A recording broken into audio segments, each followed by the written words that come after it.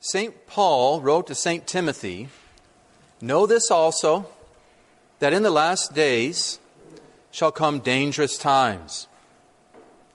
I charge thee before God and Jesus Christ, who shall judge the living and the dead by his coming and his kingdom. Preach the word, be instant in season, out of season, reprove, entreat, rebuke in all patience and doctrine. For there shall be a time when they will not endure sound doctrine, but according to their own desires they will heap to themselves teachers having itching ears, and will indeed turn away their hearing from the truth, but will be turned unto fables. But be thou vigilant, labor in all things, doing the work of an evangelist, fulfill thy ministry, be sober."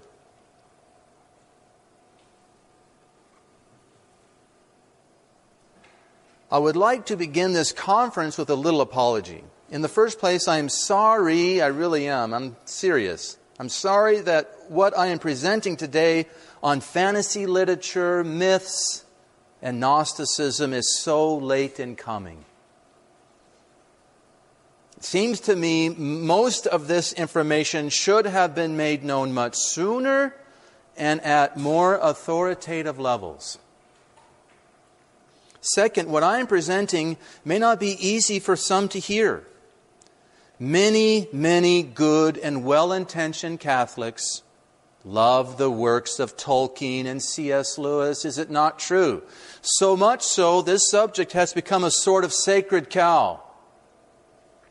Sad to say, as a result, many of these well-intentioned Catholics are more prepared to defend these modern literary works than they are the sacred scriptures or the dogmas of the Church. For example, they'll put up with people saying, "Oh, the Bible's got errors." Well, what can I say? Tolkien's got a problem. Oh, yeah? Such a reaction is always a sign that something is not quite right. Third, I'm speaking from personal experience, as I myself was very much captivated by the fantasy works of both Lewis and Tolkien for many years. It was my custom for over a decade to read or listen to The Hobbit, The Lord of the Rings, at least once a year. I listened to all the versions too, the unabridged version, the BBC dramatized versions, as well as the other American productions. Anything that was available. I also listened to Tolkien's Silmarillion 2 times. Try that. It's pretty heavy-duty stuff. It's really weird. It took a lot to get through it. Only after a priest friend worked on me for some time did I finally start to take a closer look at what was going on in these works. Did I finally start to discern the spirits? At the time of this conversion, I was working for some cloistered nuns and sought to pray as much as they did. Didn't want to let them outdo me. After all, I was their chaplain. This quiet time and long periods of mental prayer allowed me to discern many things, as St. Ignatius had done so long ago. Reflecting on the advice of the priest and noting the ill effects of my annual listening to the Lord of the Rings, I finally received the strength and the courage to destroy my audios of this series, of all my series. As a result, almost immediately, I was granted a special grace, confirming my decision. I was free. Since then, I have found other trustworthy and faithful souls, among them some very good priests, who have experienced similar things. In this way, I knew I was on the right path. But why? That is what I hope to reveal now. But to do this well, let us begin with a little disclaimer. I am not here to condemn J.R.R. Tolkien, nor those who are, from all I can gather, misled in promoting his works as being authentically Catholic. And here I'm referring especially to the good-hearted Mr. Joseph Pierce. Now, to prepare this talk, I listened to his 8-part course on the Lord of the Rings, as well as other talks, and read various interviews he has given. I've also looked through various parts of his books and articles on this subject, and I owe him much in understanding Tolkien better. But at the same time, I am also here to fulfill my duty as a priest of the Holy Roman Catholic Church, whose responsibility it is to be vigilant in protecting the faithful from what is potentially dangerous, what is of fables, as St. Paul says, and not of sound doctrine. As St. Paul says, these are dangerous times. We heard it at the beginning of this conference. That means good people can be misled very easily. There is a revolution going on, and it has reached the highest levels in history. We're neck deep in toxic waters. How easy it is to take a drink and become intoxicated, to become captivated. Consider a few very serious examples. I very much appreciate the Catholic physicist and author Dr. Wolfgang Smith. He wrote an excellent treatise printed by Tan Books, Unmasking Teilhard de Chardin and His New Religion of Evolution. He has also written many profound articles on contemporary science as viewed in the light of tradition, some of them gathered in one volume entitled The Wisdom of Ancient Cosmology. Yet in this book, he has a section where he discusses German theosophy and a man named Jacob Boehme, 16th century, mystic, contemplative of the devil. He received mystic revelations about the universe. Both of these are occult. Enlightenment, in other words, coming from below rather than from above. That's what I mean when I say occult. Hidden, special knowledge and enlightenment coming from down there, not up there. These things, Jacob Boehme, German theosophy, they are outside the safe boundaries of the church. Clearly, the good Dr. Wolfgang Smith, who we are going to use to help us later in these conferences, he was considering things outside the boundaries of the church. These are not safe sources. These are dangerous times when such good men can so easily make a mistake. Another example. Perhaps you've heard of the author Louis de Wohl. He wrote many historical novels on the lives of the saints and various historical personages. King David, St. Paul, Constantine, St. Benedict, St. Thomas Aquinas, St. Francis de Sales, St. Catherine, and many others. I've read every one of his books just about. Yet he is an avowed astrologist, writing a book defending astrology in the 1930s called Secret Service of the Sky. He entitled his autobiography, I Follow My Star. Louis de Wohl worked for MI5, that's England's Secret Service, during World War II using astrology. If I'm not mistaken, he predicted the death of Hitler using astrology. He also wrote a novel on a spiritual battle between a Catholic astrologer. It was against a sort of antichrist witch. The name of this book was called Strange Daughter. I read that too. He was the astrologer in the story. He's a good man, yet looking in unsafe places. St. Augustine, who once dabbled in astrology before his conversion, glorified the wise and loving providence of God as opposed to the fatalistic notions captured by astrology. Yet with the 19th century revival of the occult, astrology is back. These are dangerous times. To counter these revolutionary ideas, the First Vatican Council had to repeat the teaching that God, through His providence, protects and guides all that He created. The Church has always shunned astrology while promoting trust and abandonment to divine providence. Good men looking in the wrong places, dangerous times. Another example. Karol Wojtyła, Pope John Paul II, as a young man used to act in Dr. Kotalarczyk's rhapsodic theater, especially during the Nazi occupation of Poland. Kotalarczyk, he focused on the mystery of the intoned word. Mystery of the intoned word. Kotalarczyk then was working primarily with the mechanics of the voice, emotion, expression. Later, he wrote a book called The Art of the Living Word. 1975 it was published, in which he openly discussed the contributions of magic and the arcane.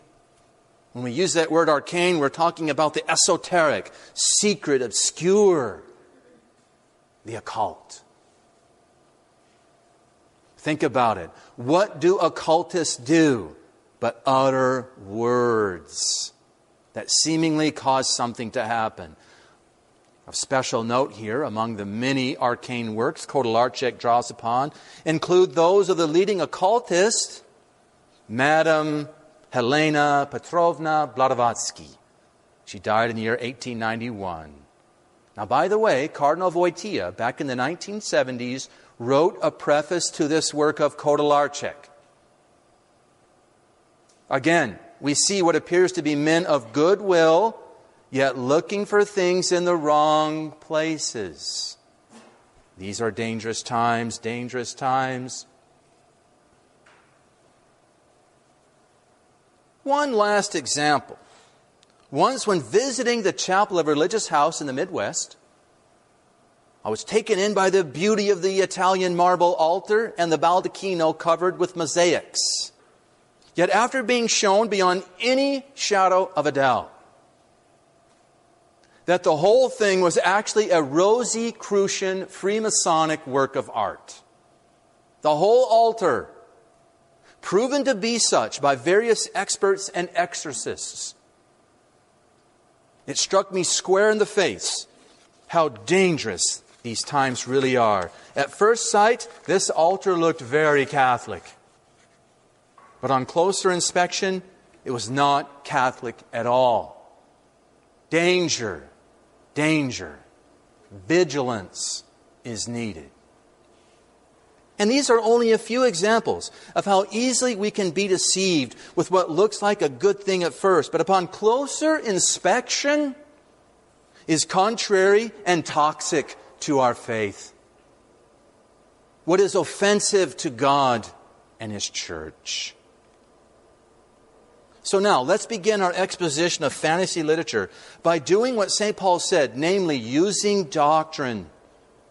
That is the rule of faith to make proper corrections. St. Paul said, you heard him, preach the word, be instant in season and out of season, reprove, entreat, rebuke in all patience and doctrine, for there shall be a time when they will not endure sound doctrine.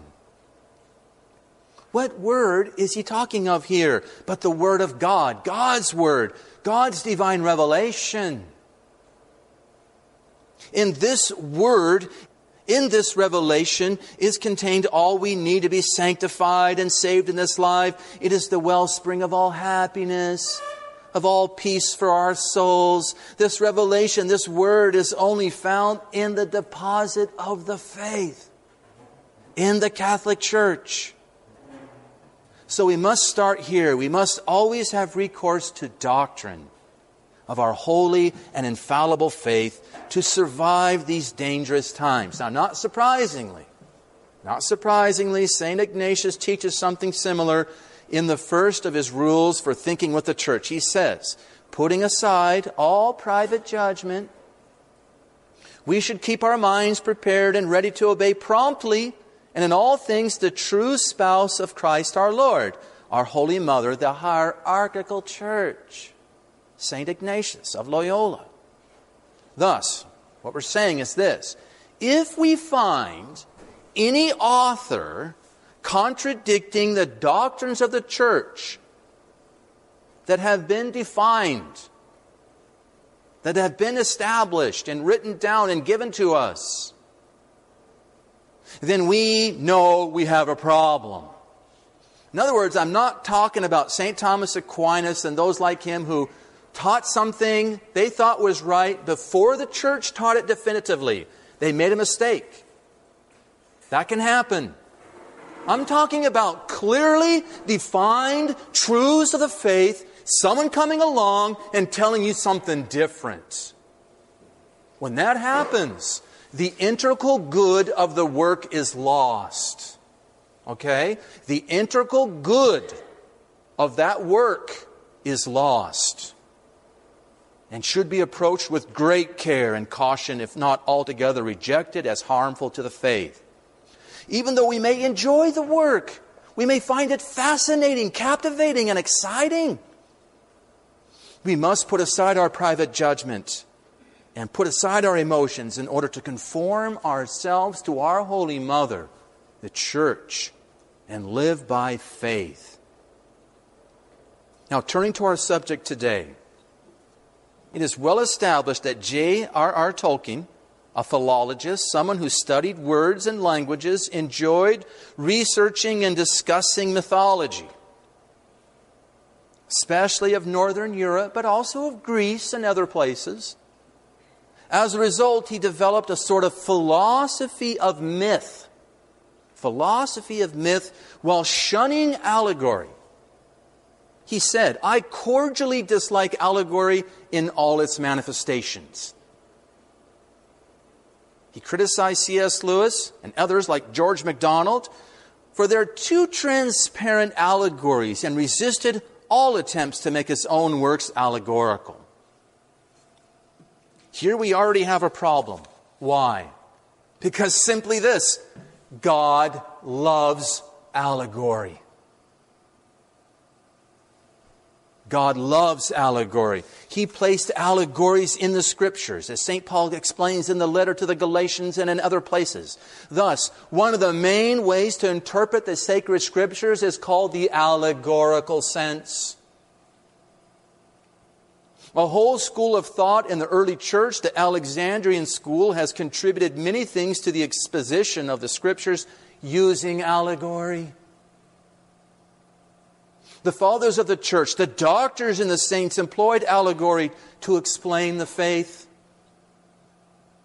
This is not something to demean or to despise, regardless of how well or poorly various authors, whether modern or medieval, have used allegories. In other words, you may not like this particular allegory, but you must never say you don't like allegory in all its manifestations. By saying that, guess what? You just missed a whole element of understanding the Scriptures and our faith.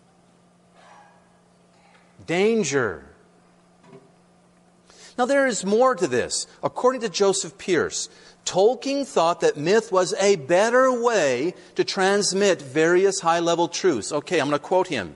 Joseph Pearce, quote, "Tolkien believed that mythology was a means of conveying certain transcendent truths which are almost inexpressible within the factual confines of a realistic novel." End quote. In another place, Joseph Pearce, for Tolkien, myth was the only way that certain transcendent truths could be expressed in intelligible form. Let me repeat it. For Tolkien, myth was the only way that certain transcendent truths could be expressed in intelligible form. I hope your alarm bells are going off. This is a sign of modern revolutionary thinking which teaches that only in recent times have we finally figured out how to transmit those transcendent truths You mean we've got it wrong all these centuries? We've not been able to transmit the truths of Christ for 20 centuries?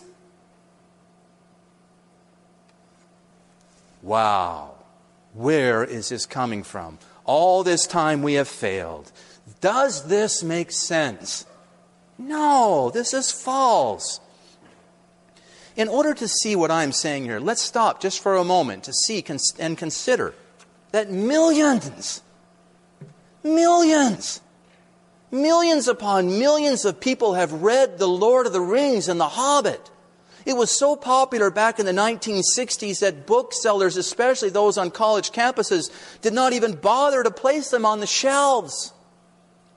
Instead, they just stacked them by the checkout stand. Ballantine Books estimated over 50 million people had read The Lord of the Rings by 1968. 50 million people. 150 million are said to have read it by the year 2011. Soon Hobbitry became a way of life with Hobbit parties, Tolkien societies springing up.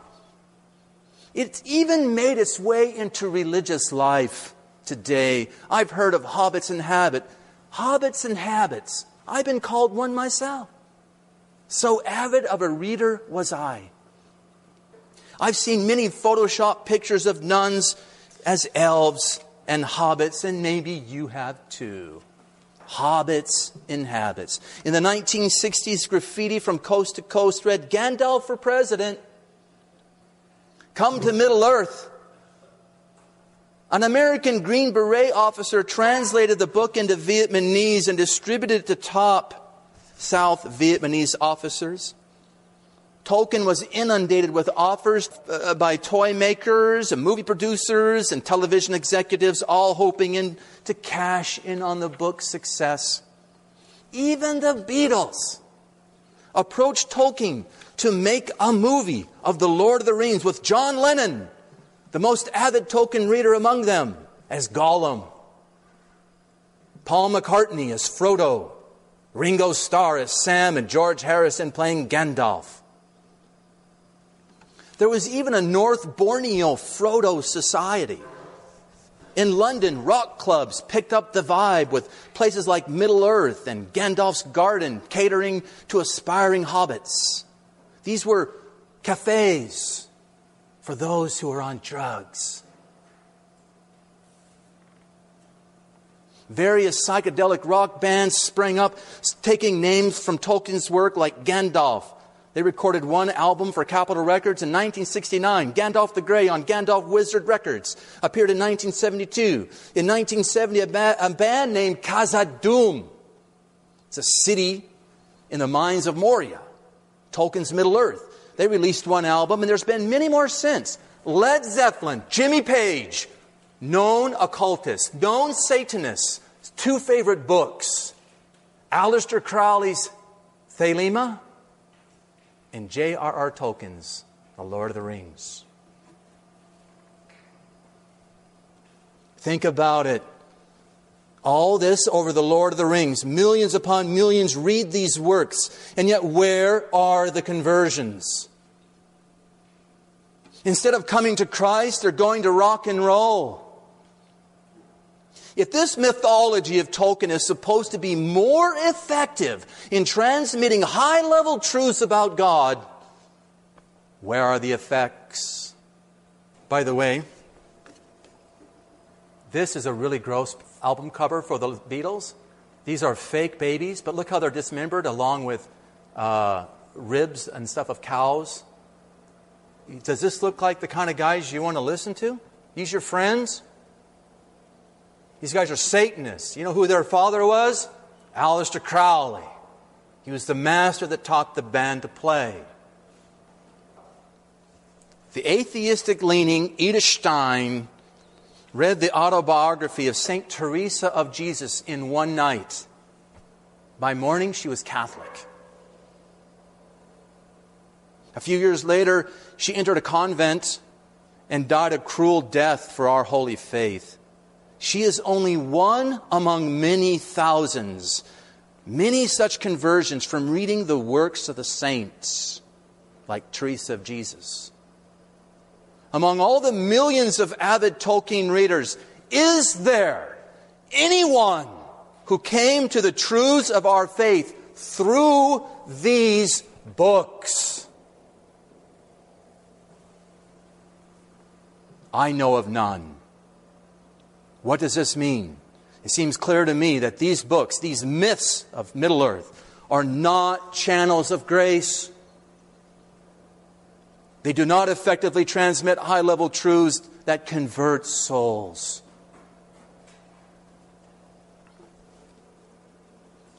To see how this is true, let us focus our attention on the definition and use of myth. In general, myths are fictitious narratives or fables, which seek to explain how the world and humanity come to be in their present form by including the roles of supernatural persons, including roles and actions or events of these supernatural persons. They embody some popular ideas concerning nature or historical events. Underline that. They embody popular ideas concerning nature and historical events. Many myths appear in cultures to explain their beginnings, inevitably touching upon cosmic and human origins, as well as other important subjects like the origins of human institutions. For man's quest for happiness and his success and failure in finding it. For example, Freemasonry. Freemasonry is very much based on the myth concerning Solomon's temple. In other words, Masons love myths.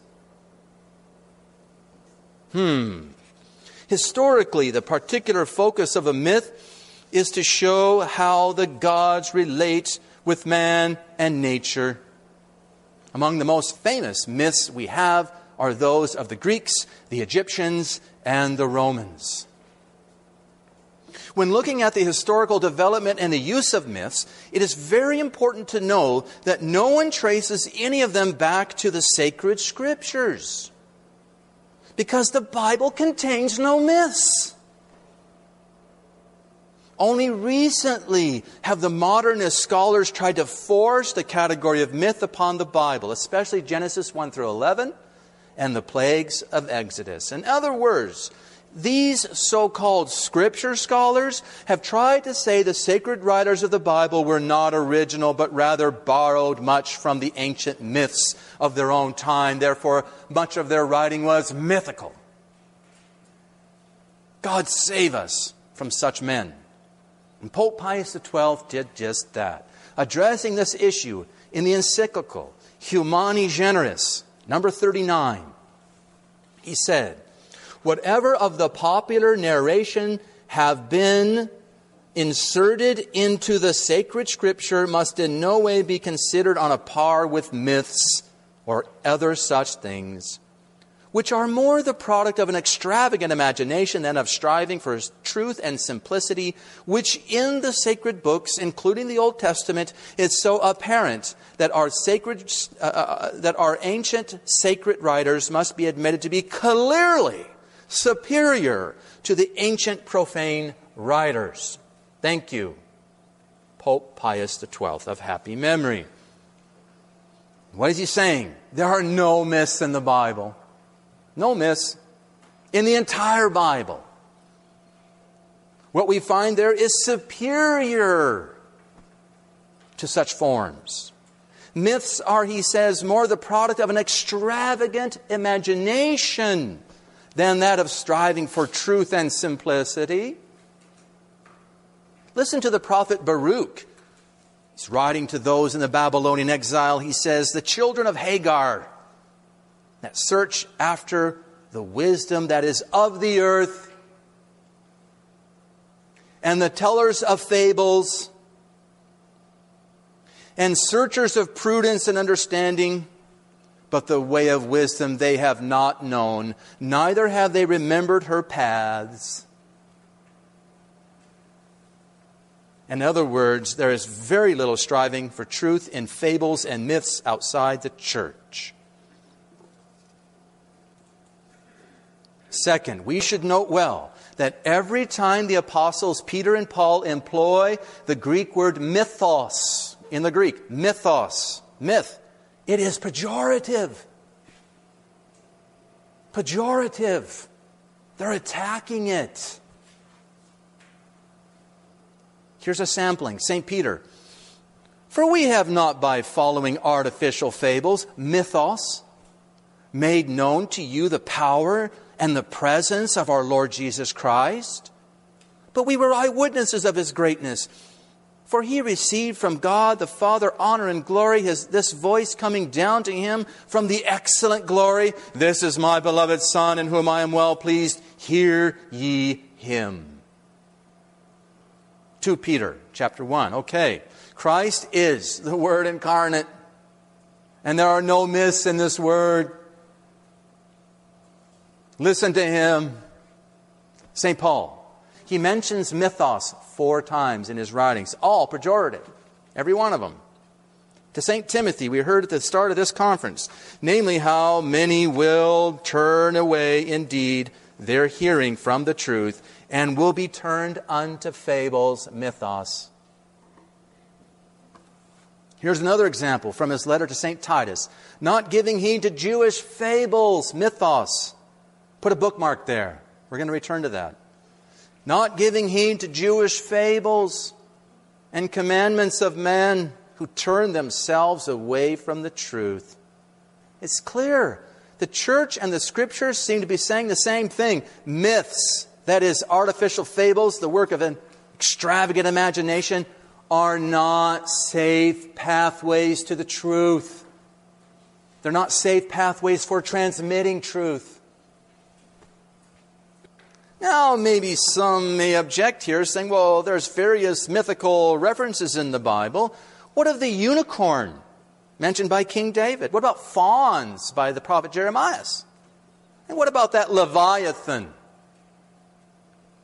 mentioned by King David and others? When we look into these matters with the help of the fathers of the church, as well as the doctors and saints, we find the unicorn is the rhinoceros. And Leviathan, a whale or a dinosaur. Fawns and the like, demonic manifestations. These are not mythical. They're real. In any case, it is easy to see why there are no myths in the Scripture. Because we have the real thing, folks. We don't need myths. God our Father is the Creator. We know what He has done with certainty because He told us. And it is wonderful to behold. We know how He works with men in His creation because He told us. We don't need any myth. We have the Word incarnate. Hear ye Him. Now, to carry this yet another step, consider for a moment. None of the fathers of the church, nor any of the saints, has ever taken up myths of old as something good, something to be commented upon, or something to be imitated as a way to transmit some truth. According to the renowned expert on the church fathers, Johannes Quasten, the early Greek apologists like St. Justin Martyr, who he says had an excellent knowledge of Greek mythology, exposed the absurdities and immoralities of the paganism and the myths of its divinities, and at the same time demonstrating that the Christian alone has the correct understanding of God and the universe. Quasten also explains how Pope St. Clement I in his work, Exhortation to the Greeks, contains a polemic against the ancient mythologies. While defending the greater antiquity of the Old Testament, St. Clement, right from the very beginning, he's one of the popes, he says the Catholic authors, the Christian authors, the old authors of the Bible, ancient authors, are superior to those profane authors. Pope Pius XII is vindicated. Later, when some Neoplatonists tried to recover various Greek myths by giving them allegorical interpretations, St. Eusebius of Caesarea exposed their folly and refuted them in his work, Preparation for the Gospel. And what is he saying? Myths are not preparation for the gospel. And so on with the other fathers of the church. Now, when reflecting on the works of the saints, I don't know, I can't think of one who wrote a myth or a fable to transmit truth. There was Dante's Divine Comedy, but that's an epic poem that's allegorical. It's not mythical. Then there was St. Thomas More's Utopia, famous book, but it was a novel and is by no means disconnected from the world. By no means was it attempting to show the origins of any kind. In fact, it spawned all sorts of profound discussions on important matters touching on human life and the state. It was not mythical. St. Teresa of Jesus wrote a novel as a teenager, but later totally disapproved of all novels and prevented her sisters from ever reading such low-level works in her Carmels. St. John Bosco, he had those dreams. Were those myths? They were very vivid. Again, they were not myths, but real visions that touched upon the life of the church and something in the future regarding the church which are still to be fulfilled. Kind of scary, if you've ever read them. In a word, what I'm saying is this: I cannot find any example of saints using myths or fables to transmit truths. Yet, there are the works of the 14th century Dominican Meister Eckhart. Apparently, he tried to revive the use of myth and Christianize them. Now, he died in the year 1327. His works were put on trial and condemned for the presence of many errors. It should come as no surprise to find various heretical philosophers of the 19th century, as well as Madame Helena Blavatsky's Theosophical Society, reviving and adopting these works, using his ideas. Many other New Age thinkers, like the apostate Father Matthew Fox, have promoted Meister Eckhart. Obviously, we're forced to conclude that the saints did not consider the myth able to convey truth, whereas the heretics did. The church and history have spoken, and they have shown us the saints are right. Now, it should be noted that Joseph Pierce says over and over again how misunderstood Tolkien is. He even says he's myth-understood. Now, if you know anything about the heretics, you ever study heretics in the history of the church, they always claim, oh, I misunderstood. Now, the main reason he gives for this breakdown in understanding is this: Tolkien had a different, more elevated understanding of myth. Yet here again, we're on the ground of modern erroneous ways of thinking, which always tries to do what? Redefine terms and give new meanings to words while keeping the word itself. Once again, all these centuries, we just didn't get our understanding of myth right. Only with Tolkien, now we got it right. Does this make sense to you? All those saints, Pope Clement, you didn't know what you were doing. Justin Martyr, Saint Irenaeus. I understand myth. I'm going to give you a new understanding of it. I'm going to show you that they're good. Ding, ding, ding, ding. Modernism. The facts we've already gathered speak for themselves. Myths are not safe avenues for transmitting truth. And it seems clear to me that Tolkien has proved this like no one has ever done before. Think about it. 150 million people have read his Lord of the Rings and other books.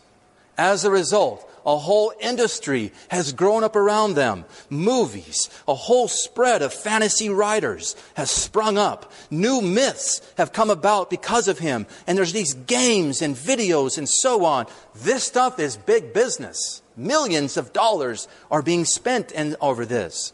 In the bedrooms of our youth, we find full-size posters of actors from the Lord of the Rings who are known to live perverted lives and hold positions contrary to Christ and His church. And through all this activity, the church has not increased in size, but rather more and more of her members have fallen away and even apostatized. These fruits speak for themselves. The notion of myth, even its so-called elevated views, as held by Tolkien and promoted by Joseph Pearce, has not helped the church in this time of great trial. In order to solidify this conclusion and confirm our faith, we must now turn our attention to the actual fantasy works of Tolkien. I will also touch briefly on other fantasy writers like C.S. Lewis when fitting. Again, we have to pause for a moment because some try to say that Tolkien's works are not fantasy, but really mythical. Trying to take two words or two descriptions of the same thing and say, well, they're very different. That's fantasy over there. This is myth over here. Tolkien's over here. He's not fantasy. Because why? Because you know fantasy's got problems, right? Yet fantasy as a category of literature is defined as imaginative fiction involving magic and adventure, especially in a setting other than the real world. That covers nearly everything that both Tolkien and Lewis have presented. Imaginative, fictional, magical, and otherworldly. Need more be said? Myth and fantasy cover the same ground. In fact, Tolkien's myth is more aligned with fantasy than the ancient myths because, why? His world is even more removed, even more imaginative, and divorced from our own than those of the ancient world, unless, God forbid, you say that Tolkien actually tapped into a hidden reality. He had the veil removed and he was seeing things. If you think like that, then you're not Catholic. You're an occultist and maybe don't even know it. We must say this stuff he had is fictional. The product of an imaginative mind. Maybe he had help, I don't know. But if you start saying it's not fictional, you're in trouble. And believe me, there are those who say it. They belong to the Gnostic church, who think everything that we see in reality is like a veil and in the way of what is real. Very dangerous stuff. Very dangerous. Now, it is well known, to construct his myth of Middle-earth, Tolkien first composed a language and then built up the story around it, creating people who could speak the language. Joseph Pearce goes so far to say that Middle-earth was Tolkien's word made flesh. Put a bookmark there. I hope your bells are going off. Someone is claiming they have a word made flesh. It better be the same word we know. And if it's not, what does that make it? An anti-word. An antichrist. Not surprisingly, as a myth, Tolkien's Middle-earth has a creation story behind it.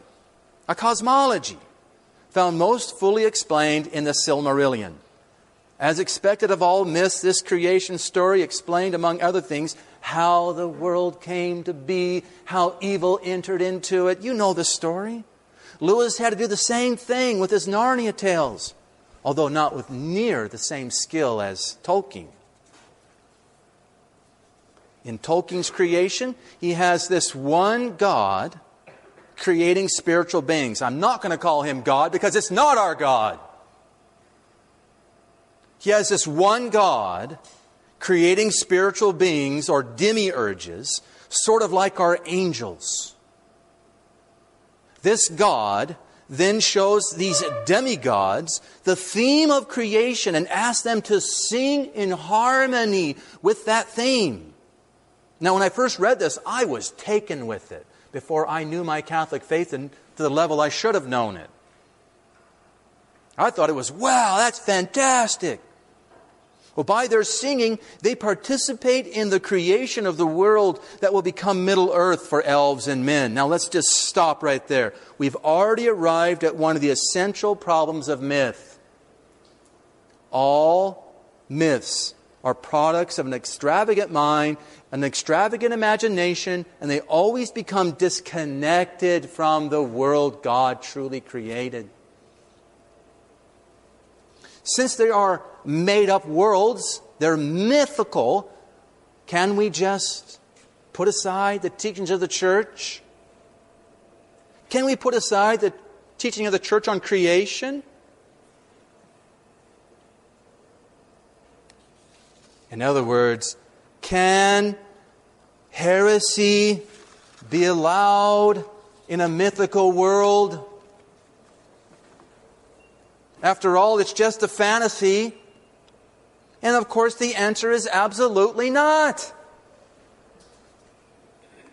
No, we must insist that fantasy or myth is no excuse for heresy, especially if that myth is promoted as being profoundly Christian. Listen to Father Faber. The crowning disloyalty to God is heresy. It is the sin of sins, the very loathsomest of things which God looks down upon in this malignant world. Yet how little do we understand its excessive hatefulness. In other words, God really hates it. It is the polluting of God's truth which is the worst of all impurities. Yet how light we make of it. Oh, Father, it's just a fantasy. You're taking away our fun. We look at it and we're calm. We touch it and do not shudder. We mix with it and we have no fear. We see it touch holy things and we have no sense of sacrilege. We breathe its odor and show no signs of detestation or disgust. Some of us affect its friendship, and some even extenuate its guilt.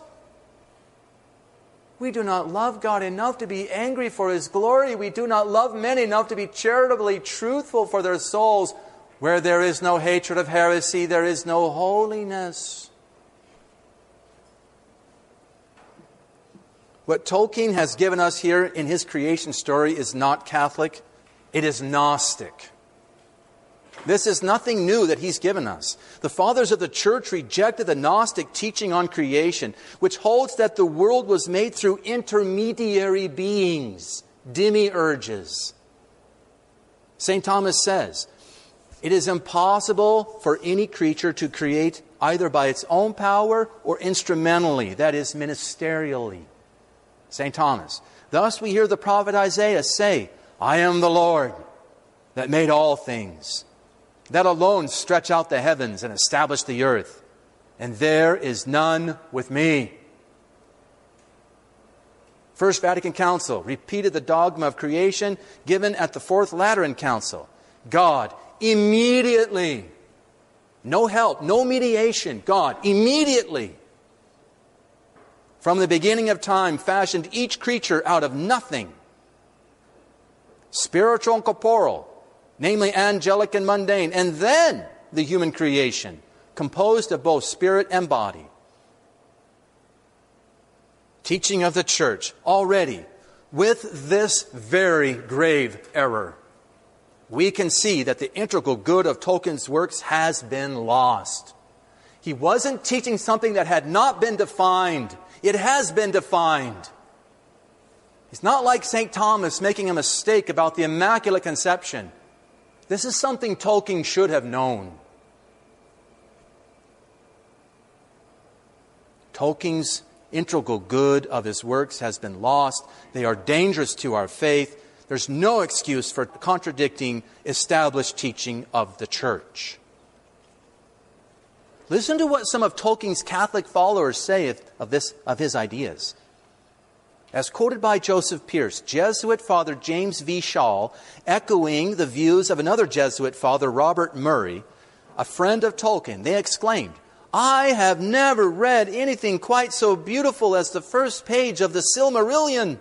The prose are appropriately scriptural." No, sorry, they're Gnostic. They are anti-God. They're anti-scriptural. Another close friend of Tolkien admitted, "I am rather fond of the Silmarillion. The idea that God allows the archangels to take part in the creation. It strikes me that his picture of the archangels is surprisingly like small children with their father.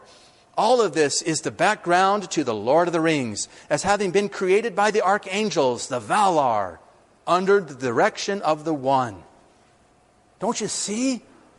Instead of passing on the truth of our holy Catholic faith through his myth, he is promoting heresy, namely that of Gnosticism, and it's being well received. Unfortunately, there are many, many more such points in his works. How right was St. Thomas Aquinas when he said, "A false idea about the nature of creation always reflects itself in a false idea about God." So let's consider a few more of these false ideas. Tolkien has the world unfolding over aeons, thereby supporting the evolutionary ideas of our own time. And I will let Joseph Pearce explain. This is amazing. Quote, "Tolkien chose a place for the habitation of the children in the deeps of time and in the midst of the innumerable stars. Thus, in a feat of ingenious invention or subcreation, Tolkien not only distinguishes the men and elves as being made directly in the image of God, essentially different from the rest of creation, but at the same time accommodates the theory of evolution. The evolution of the cosmos was simply the unfolding of the music of the Ainur, that's the Valar, within which the One places his children in a habitation prepared for them. In a similar feat of ingenuity, this is unbelievable, folks, Tolkien explains that the Valar, the angelic powers given the responsibility of shaping the cosmos, have often been called gods by men. In this way, he manages to accommodate paganism as well as evolution within his mythology, making both subsist within Catholic or Christian orthodoxy. You heard it right. He is saying that with Tolkien, he made evolution and paganism subsist within Christian orthodoxy. Oh, wait a minute. Paganism? Evolutionism? Subsist within Christian orthodoxy? Can we not see how Pearce has fallen into the erroneous idea that pagan polytheism is a preparation for Christianity? A sort of evolution, a sort of evolutionary process of development? Rather than seeing it for what it really is, all the gods of the Gentiles are devils, as King David tells us in the Psalms. These pagan mythologies are devolutions. Devolutions, they're devolutions, not developments. As you know, we and others have spoken many times on the pseudoscience of evolution and its complete lack of orthodoxy. Again, from this we see how the integrity of Tolkien's works are deeply compromised, making them dangerous to read, but popular. What do myths do? They promote the popular understanding of how things are. God started the world perfectly. Then it fell. It's not on its way to a perfection, as Teilhard de Chardin thought. No, it's devolving. And God will make a new creation at the end. Let's consider another point, namely that the Middle Earth of Tolkien, death for man is a gift. The death of man is a gift. Yeah, you heard it right. Here's its exact quote. The sons of men die indeed and leave the world, wherefore they are called the guests or the strangers. Death is their fate. The gift of Ilúvatar, that's Tolkien's one God, which as time wears even the powers shall envy. But Melkor, that's Tolkien's so-called the devil, cast his shadow upon it and confounded it with darkness and brought evil out of good and fear out of hope. Tolkien, evil out of good. You ever heard about that? I don't know about you. That's strange. That's a disorientation. We don't talk like that. We don't say evil out of good. We say God brings good out of evil. We can say the devil corrupts good, but we never say he brings evil out of good. There's something very fishy about this way of speaking.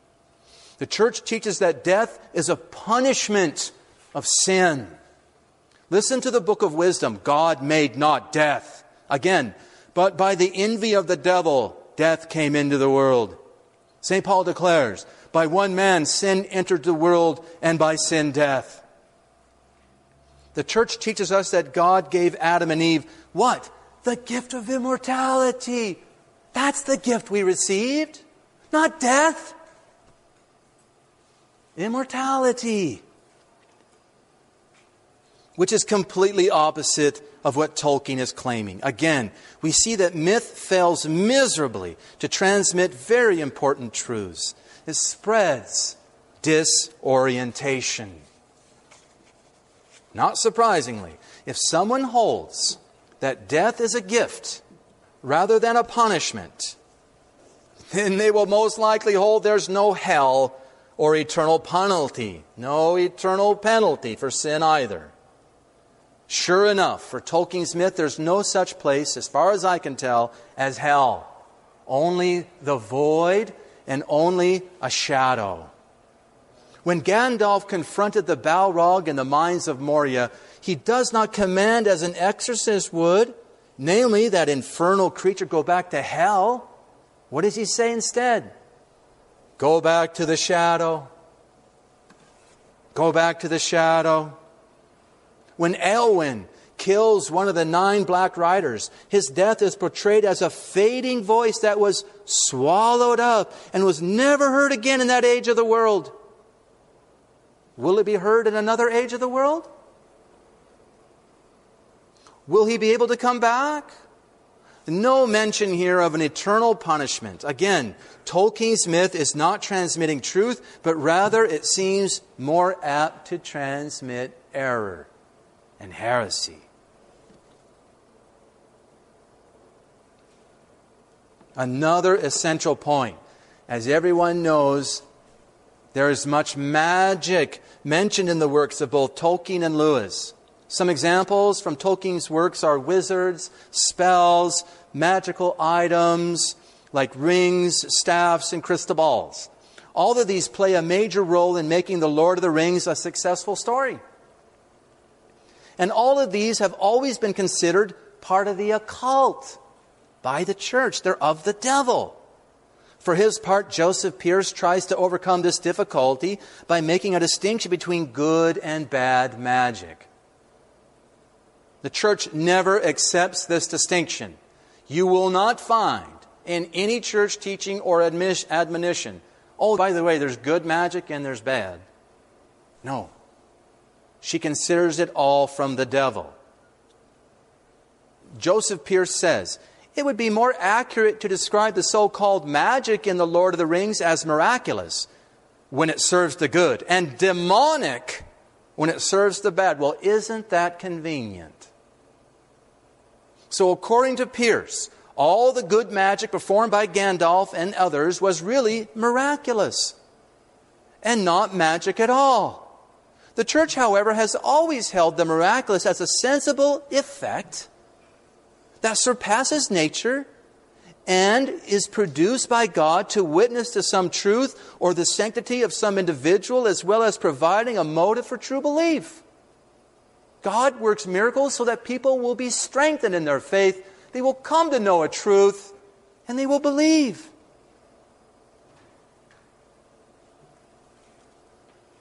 Thus, the miracle of the sun at Fatima witnessed to the truth of the apparitions to 70,000 viewers, many atheists among them. Yet the Lord of the Rings, there's no mention of God at all, nor is there mention of faith or belief in God. Neither is there any pointing out the sanctity of individuals, because there's no mention of holiness in the entire series. Yet Gandalf put closing spells on doors, makes things burn to keep the fellowship warm on the cold mountain, and he lights their way with magic in the dark mines of Moria, breaks the bridge under the Balrog, reads the minds of others, and so on. How are these things in any way miraculous, as the church has always understood the word? Again, we're fiddling with words here. We're redefining words to fit what we want. This is very dangerous. What is more, since there is no mention of the supernatural in the whole book, how can anything occurring in the book be considered miraculous at all?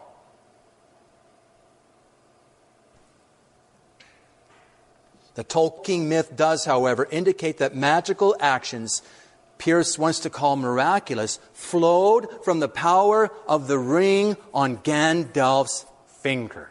The ring of fire. Secret fire. And the staff he carried in his hand. It is left nebulous how he tapped into this secret fire. Is this secret fire the Holy Ghost? That's reading things into the story. It's nowhere to be found. It's not indicated. Again, miracles point to God's presence, to God's truth, to God's holy ones. There is no vertical. There's no prayer. There's no mention of grace, the interior life, faith, hope, or charity in these books. Clearly, this distinction of good magic as being the miraculous must be abandoned. It's wrong. Everything in that book is horizontal. That is, it's a struggle between those who have access to secret powers that are within the nature of the mythical world Tolkien has developed. No supernatural is indicated. Now, one clear sign of this is how the rings begin to fail after the one ring is destroyed.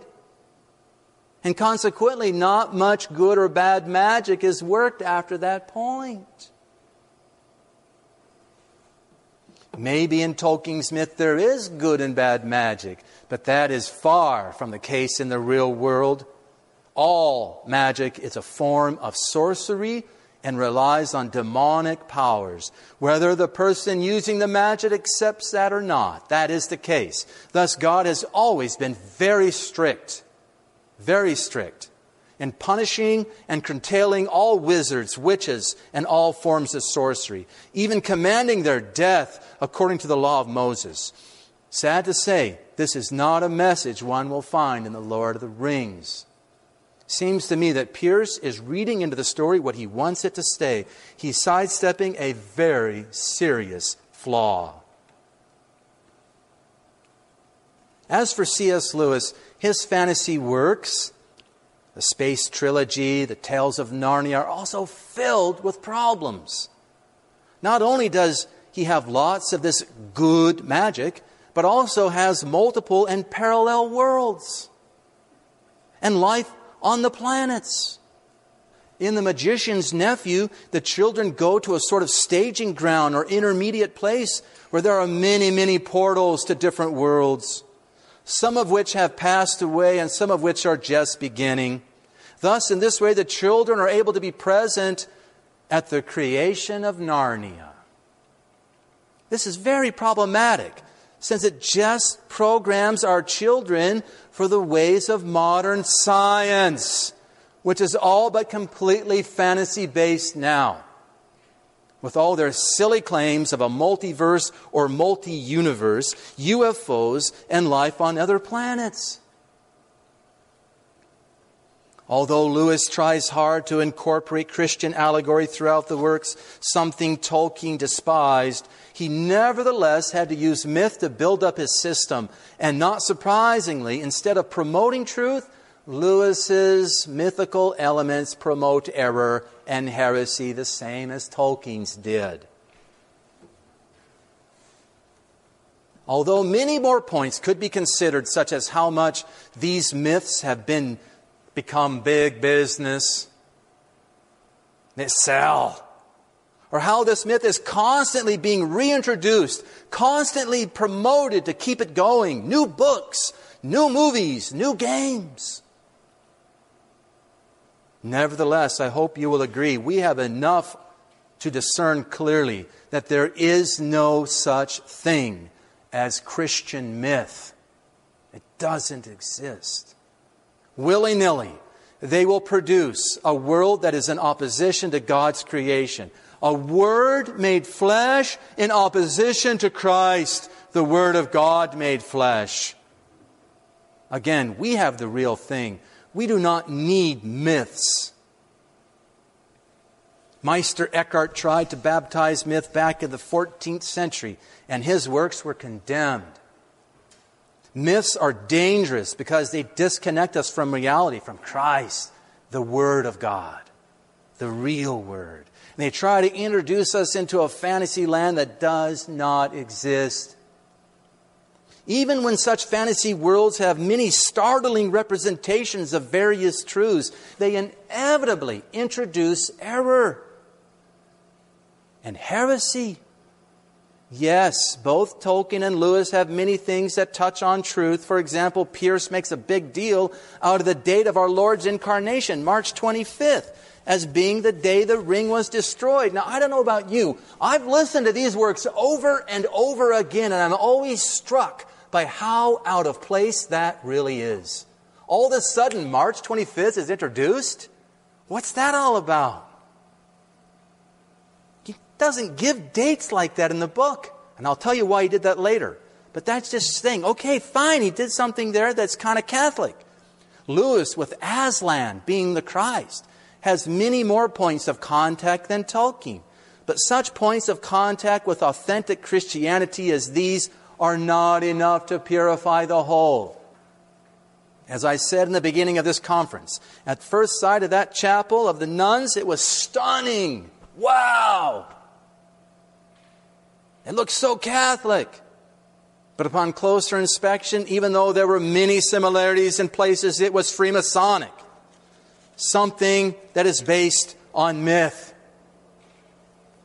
It seems clear to me that all fantasy literature is a dead end and should be avoided. Now, in the next conference, which is even more serious than this one, I hope to show you why books like The Lord of the Rings have been so successful at this moment of history. To end for now, let us repeat the profound words of St. Peter, our first Pope. For we have not, by following artificial fables, mythos, made known to you the power and presence of our Lord Jesus Christ, but we were witnesses of His greatness. For He received from God the Father honor and glory, this voice coming down to Him from the excellent glory. This is my beloved Son, in whom I am well pleased. Hear ye Him. We will please God and get to know Him, not through myths of any kind, but rather studying His divine revelation and knowing Christ Jesus, our King. Viva Cristo Rey!